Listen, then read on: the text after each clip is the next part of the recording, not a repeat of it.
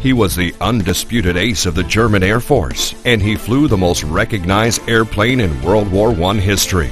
So when you show up at the park or field with this RC replica of the Red Baron's Fokker triplane, you can expect to be recognized too. To build a triplane like this from a kit might take you 4 to 6 weeks, but this ARF can be flight ready in just 4 to 6 hours. One big reason for that is that the cabanes and struts come factory finished and ready for easy installation.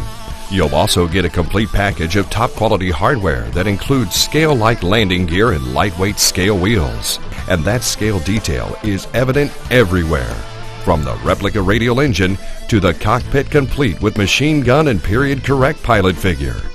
For convenience, the flight battery is accessed through this hatch on the underside of the fuselage. And the cowl removes and attaches easily with these small but strong magnets. You'll need an Outrunner brushless motor to power your Fokker model. We recommend a rimfire motor from ElectriFly. It delivers long flight times with a great power-to-weight ratio.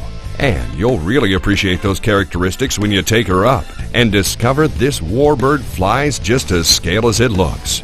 Here's a chance for you to experience the excitement of piloting the Red Baron's famous Fokker triplane. It was his favorite aircraft, and it's sure to become yours too.